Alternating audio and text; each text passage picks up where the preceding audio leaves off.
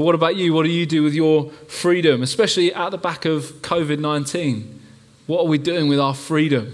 It's amazing, isn't it? That period of time we felt so restricted. We were so restricted. And yet now we have our freedom. What do we do with it? We're free to choose what clothes we wear in the morning. Do we dress up smart or do we dress up casual? We're free to meet with however many people we would like to now. And there's no limit or restriction on how many people we can meet or where we can meet them or what we might do when we hang out. Depending on the restaurant or supermarket opening times, you're free to eat almost anything you would like to eat and whenever you want to eat it. And on the weekends, I'm free to do my jobs, my chores, or I'm free to go out and hang out with my friends. We are largely a pretty free people. And Paul, at the end of chapter 5, is telling us that we are not only free to choose what we eat when we want to eat it, we're not only free to choose what we want to wear when we want to wear it, we are also free from the rule of sin, and we've been set free into the rule of grace with Jesus as our King. And we've been set free into relationship with our Father in heaven. And that's such an amazing statement, and I know that Lisa did such a great job last week of unpacking Romans 5, but Romans 5 gives us a problem. And it's a problem that Paul addresses at the start of chapter 6. Because at the end of chapter 5, Paul's telling us that we are free from the rule of sin, but that could potentially create a problem for us. Because if that really is true, then we have this question to answer. If we've been set free to live by grace, does it then really matter how I conduct myself? Does it really matter how then I live in light of that? And surely I could just carry on sinning. Surely I could just carry on living the way that I've always lived before meeting and encountering Jesus, because it doesn't matter. Paul, after all, you've just told us that grace abounds and increases wherever and whenever I sin. So if anything, in a roundabout way, I must be helping God when I sin, because I'm helping him show more grace to people, therefore be more gracious and be more like who he really is. I don't have to bother to deal with my flaws and my failures, because God gets to be more gracious the more sinful I am. And this morning, we're going to go through chapter 6, which is Paul's answer to this question, where he says, absolutely not. No way. No way should we live like that as followers of Jesus. In fact, he builds an argument to say, not just no, but that's unthinkable. As followers of Jesus, that shouldn't even be on our radar as a way of living. And I know for some of us this morning, we know the short answer to that question, don't we? We know that we shouldn't keep on sinning. We know that no is the right answer. But sometimes we just settle for knowing the right answer and not really understanding and going deep on why that's the answer. Because I know on some level, because I know it myself, that we live with tension in our lives as followers of Jesus. The tension between wanting to live for him and be obedient to him, and then the desire to give in to our flesh and to our weaknesses and to ourselves. There are times where Jesus is all that we can think about, and all that we want to do is worship him and be with him. And there are times where all we can think about is sin, and all we want to do is sin. You might also be here this morning and you might be exploring who Jesus is. You wouldn't yet say you follow or believe in him, but you would recognize there's stuff in your life that you are not proud of. There's things, patterns of behavior that you are stuck in, attitudes in your heart that don't quite stack up for you. This morning, we're hopefully going to see that Jesus has made us to be new people with a new life, and we are to submit to a new master. And that will release us to live the lives that Jesus has called us to live as free people, free from sin and alive to God. So first of all, we are new people. Romans 6 verse 3 and 4 say this. This is Paul speaking. Have you forgotten that when we were joined with Christ Jesus in baptism, we joined him in his death? For we died and we were buried with Christ by baptism. And just as Christ was raised from the dead by the glorious power of the Father, now we may also live new lives. Does anyone here live with someone who watches terrible, terrible television? Thank you. Okay, a few friends. Ali watches a horrendous program at the moment. It's about makeup artists. I think it's called Glow Up. Thank you. Horrendous. One of the worst bits of television I've ever seen. And although, however, the show is appalling, I will concede that the people on it are very talented. They can do some incredible things, can't they? I don't know why I'm saying can't they. Most of you probably haven't seen it. It's terrible. They can do some amazing things. They sit these people, the models in the chairs, and then they create these elaborate things mainly on people's faces, and they completely transform the person, whether it's making them look like they're, an animal or the solar system. I don't know. There's some random stuff that goes on people's faces. But they're able to totally transform people in a matter of hours. But despite the dramatic transformation, nothing changes about that person. Nothing really significant changes about that person despite the makeup that they've got on. And Paul here, in beginning his argument for our freedom from sin, is grounding it in the fact that our old life of sin isn't like Jesus has given us a makeover. It's not like he's found us and then rescued us and gone, I'll just tidy you up a bit and change the way you look, and then off you go, without doing anything really significant on the inside. He doesn't brush anything under the carpet, but Jesus said, no, your old life, before you chose to follow me, your old life is dead. Your old life is gone. The person we were before receiving forgiveness from Jesus is a totally different person to the one we are now as his disciple. And Paul uses baptism to show us this clearly, that baptism, as we've explained many times before, is just a public declaration. It's a sign of what God has done on the inside of a Christian. There's symbolic significance in the person going down into the water, just as Jesus went down into death, and then being drenched from head to toe in water, just as Jesus' blood cleanses us from all sin, head to toe, and then emerging up out of the water again as a new person in him. And Paul says that we've joined Christ in his death. Jesus really did die. Jesus really was subject to torture and crucifixion by the Romans. His heart stopped beating and he was laid to rest in a tomb, having been taken down from the cross. And therefore, those of us who have been united with Jesus know that we have been united with him in that death. That our old lives, the heart has stopped beating on our old life. We are dead and in the grave, and that it has ceased to exist. And Paul says we don't just keep on sinning because sin belongs to the old me.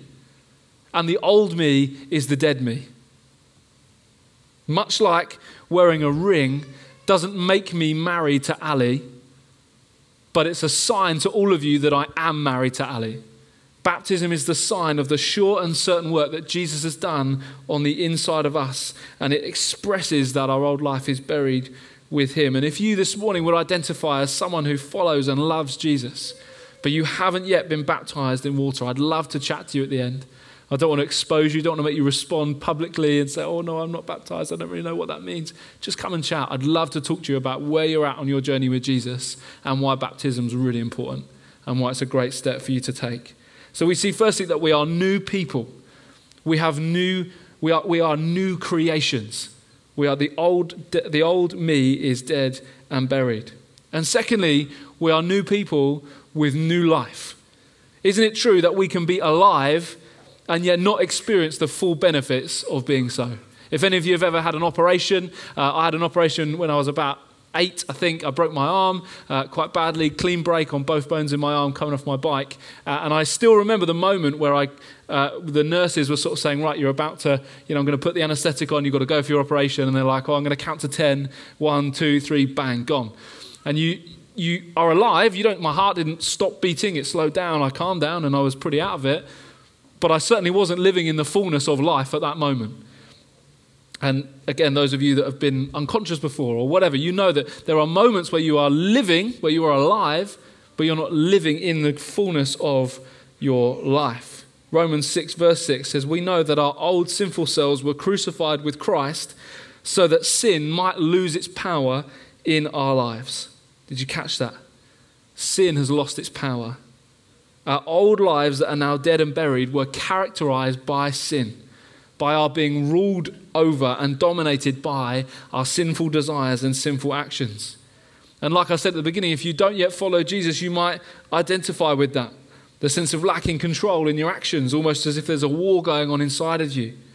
Even for Christians this morning, despite making that decision to follow Jesus, Many or all of us would recognize there are moments in our lives of wanting to live for God and please him, but then feeling like we've got a rope tied around us that's pulling us back into former behaviors and actions. And I just want you to take encouragement from this, that Jesus, when he came and dwelt amongst us, when he put on human flesh, he was in those moments both God and man. There was never a moment where he laid aside his divinity. There was never a moment where he stopped being God, but he experienced life as you and I experience life. He knows what it is to experience the desires of the flesh, to be tempted by the devil, to be hungry, to be sad, to be grieving, and equally to be happy and joyful and not let pride take over in those moments. And in and through all of those things in his life on earth, he never sinned. Where you or I get it wrong, even some of us, a lot of you, you're really nice people, you're really great people, not like me. You live pretty good lives, but all of us have these moments, don't we, where we lose control a little bit, where we slip, where we do things wrong, where we think things wrong, where we say things wrong. Jesus never had any of those moments. And that was him living as a man. That was him living as a man. And because of his sinlessly perfect life, a life over which sin had no ultimate power, when he was killed, God vindicated him. He was unjustly killed, and therefore when the Romans put him to death, God said, no way. My innocent son cannot be kept in the grave. He is the righteous one. The power of death could not hold him, and he burst forth in glory and light because of his righteousness. Did you know that because death no longer has any power over Christ, it no longer has any power over those of us who are in Christ? Because we were buried with him, because our old life sits with him in the grave, we are released and raised into new life with him.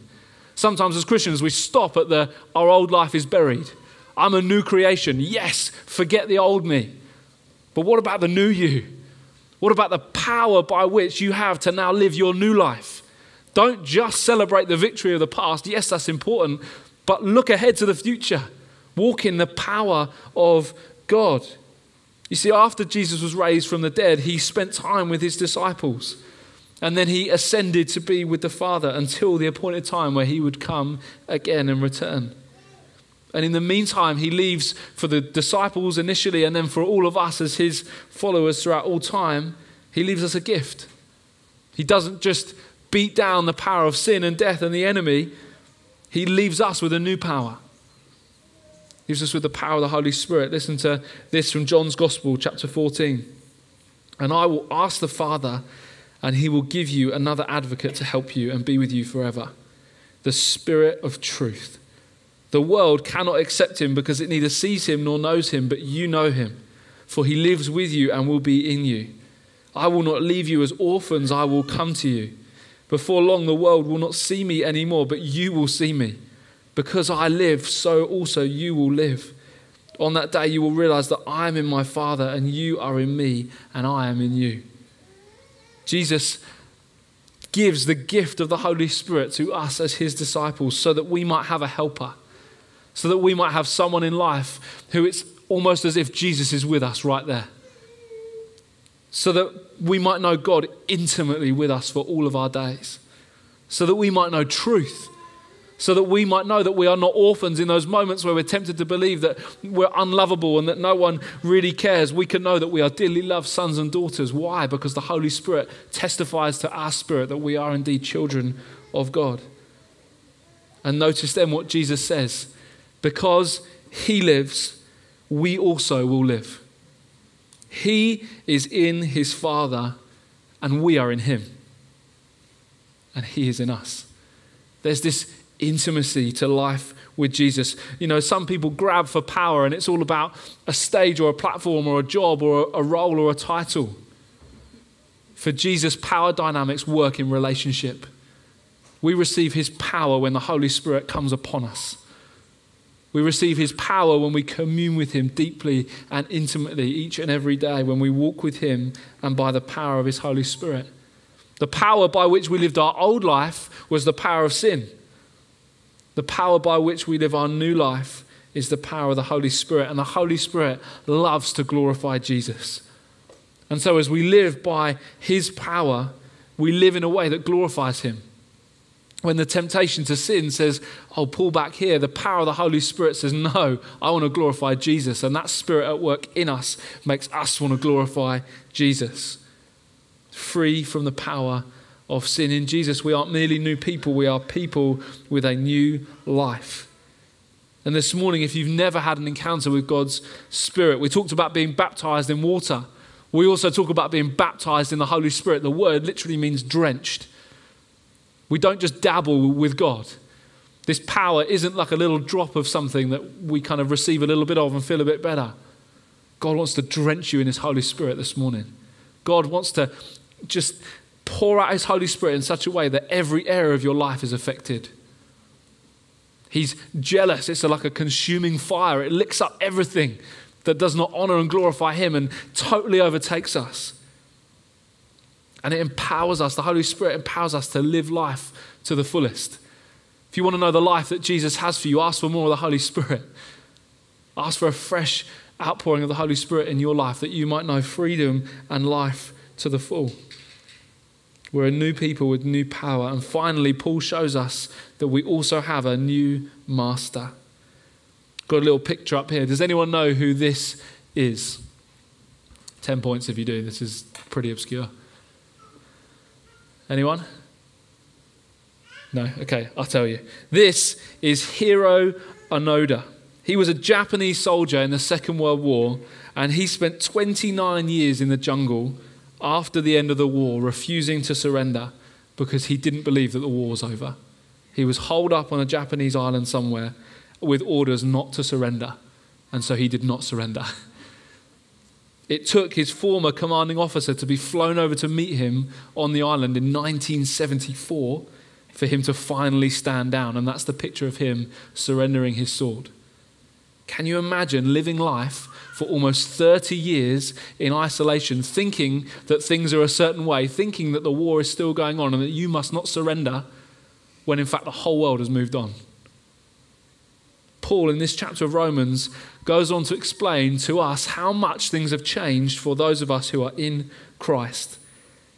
Verse 14, sin is no longer your master. The old way, the old times have gone. For you no longer live under the requirements of the law.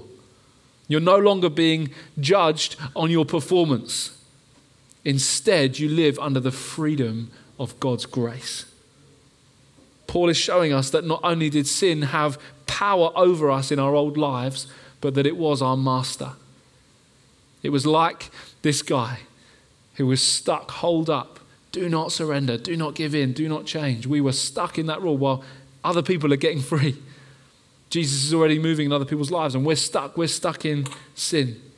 Sin had a controlling and unbreakable hold over us, and the longer we spent under it, the more it mastered us. That is, that it shaped and molded us into sin's image rather than into the image of God. We grew more and more sinful as its control gripped us tighter and tighter. And Paul actually goes one step further with this imagery, and he likens us to those who were enslaved to sin. That sin wasn't just our master, but that we belonged to sin. And we were trapped as instruments to serve sin. Our bodies, our lives were used as ways of furthering the cause of sin and evil in the world where we were not in Christ. Now, I wonder if you've ever thought of yourself as an instrument. Take Sean's guitar, for example. I'm not going to unplug it. I'll get in trouble. But this, I think you'll agree, is a beautiful instrument, right? This was designed to create beautiful sound and help us, in this context, encounter God. And if it's being played beautifully like it was this morning, it's fulfilling its purpose. It's being used as an instrument for good. Put it in my hands. And I'm not going to even try because I'm that bad. It suddenly becomes an instrument for evil. If I tried to lead you in worship right now, you would all walk out and leave. I promise you. And Paul says we are like an instrument. We are designed, created to be used by God for God's plans and God's purposes. And we can present ourselves to God through the work of Jesus on the cross. And we can say, God, use me as I was intended to be used. Or when we belonged to sin, when we were mastered by sin, we were essentially presenting ourselves like a guitar to someone who has no idea what they're doing with a guitar.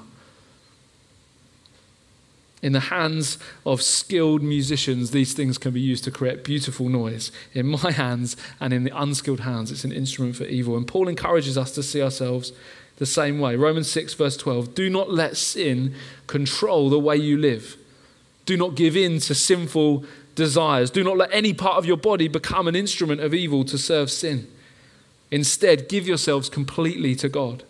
For you were dead, but now you have new life. So use your whole body as an instrument to do what is right for the glory of God. Sin is no longer your master, for you no longer live under the requirements of the law. Instead, you live under the freedom of God's grace.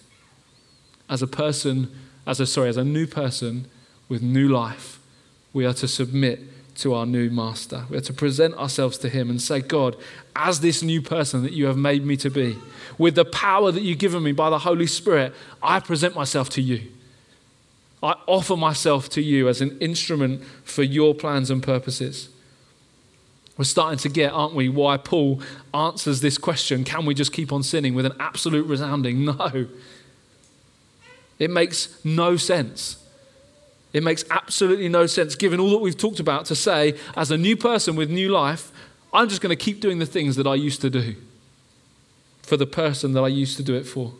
It would be like me when I changed jobs a few years ago, turning up to the office at Hedge End on my first day with my NHS computer and my spreadsheets and all my to-do lists from my previous job and saying, guys, I'm getting loads done here.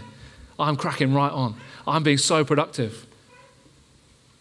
It would be great if I was still in the NHS, but it would do nothing to further my cause or the church's cause in my new role.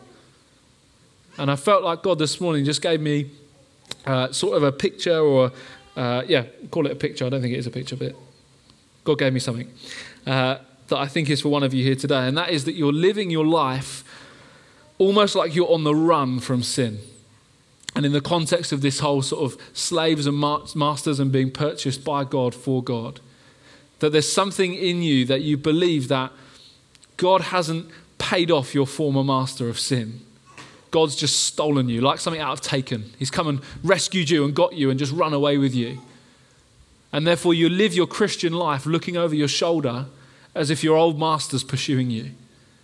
You feel like you're being hunted down by sin. You feel like you're hiding with God and just saying, God, just keep me safe from the stuff that I used to do. Did you know God has not just simply, he has rescued you, of course he has, but he rescued you by paying for you. He purchased your life with his own blood. And that means there's no looking over our shoulder to our old lives. That means we can walk free and look ahead at the new life that he has for us, that he set us free into. So this morning, if you're hanging on to stuff, I just encourage you as we respond in a moment, just spend a moment asking God to reveal that truth to you afresh, that you are not just stolen from the enemy. God hasn't just raided the enemy's camp and stolen you out under the cover of darkness. He's walked right in. He's walked right in. He's disarmed the enemy. They've laid down arms. They've taken off the handcuffs, and he's leading you out. And there's no need to look behind. There's no need to look to your old life. There's no need to look to the things that you used to do, the strongholds that once held you. Because you've got new life ahead in Jesus. And what does life under our new master look like? Some would say, you're talking about freedom, Tom. That doesn't sound very freeing. It just sounds like I've gone from one master to another. Well, the important distinction is that our new master is nothing like our old master. That last line, that last verse. You no longer live under the requirements of the law, and instead you live under the freedom of God's grace. The freedom of God's grace. Jesus, as the new master, sets us free. And I don't know what you imagine or believe freedom to be. Like we discussed at the beginning, it might be freedom to choose what you wear, what you eat, what you do, who you see. Some even take the notion of freedom a step further and say freedom is the absolute lack or the absence of rules or barriers. Free to be who I really am, free to do whatever I want. And we know that takes us into some dangerous territory, but I believe that true freedom is this. And this is a quote from Chris, who's preaching at Hedge End. And I heard this when he practiced it, and I thought it was so good, I'm just going to steal it shamelessly. Freedom is the ability to say yes to Jesus unaffected by sin. Freedom is the ability to say yes to Jesus unaffected by sin. Do you see the dynamic change there? We spend so much of our Christian lives feeling like freedom is just going to be suddenly this magical moment where everything loses its power and nothing really tempts me. Freedom is the ability to say yes to Jesus unaffected by sin. Where I say, actually, these things, even though they tempt me, even though there's still things that would try and entrap me or lure me, I am free because of the new person, the new life that I have in Jesus to choose him. And that means I might live my life differently to the people around me. I'm free to not sleep with my fiance before we get married. I'm free not to drink a ton load of beers with my mates down the pub. I'm free to honour my commitment to God by not working on a Sunday. Whatever it is, whatever you choose to put in and fill in the blank there, you're free to do it, and you're free to choose Jesus. That's what true freedom is. Choosing Jesus. Are you living free this morning? Free from the power of sin that ruled your old life, that's now been buried in the grave with him. Free to live according to the desires of the Spirit who dwells within us, rather than the desires of the flesh. Free to serve our true master instead of being a slave to sin. This morning, because of what Jesus has done, those who trust in him are new people with a new life under a new master. And all of us will join with the Apostle Paul in answering that question, why don't I just keep on sinning? Why don't I just keep living my life like it was my old life? With a resounding and absolute no way. No way. We're going to respond together now. If the worship team could jump up. And I think just a threefold response this morning. If, when I talked earlier on about baptism, you are yet to be baptized in water, can I just encourage you? I'd love to chat with you. I'm not going to tell you off for not being baptized already. I just want to talk to you about it and where you're at and help you understand and make that next step in your journey with Jesus. Secondly, in a moment when the guys play, we're just going to ask the Holy Spirit to come. So much of our lives as Christians is spent doing things in our own strength, trying to make things happen, trying to drudge on through, when actually all we need to do is ask the Holy Spirit to come and empower us, to come and dwell within us and come and refresh us and pour himself out afresh on us. And then thirdly, if you're recognizing this morning that you're not surrendered to the new master, that you are still enslaved to the master of sin, I want to just provide a moment for you now just to respond. So why don't we all stand?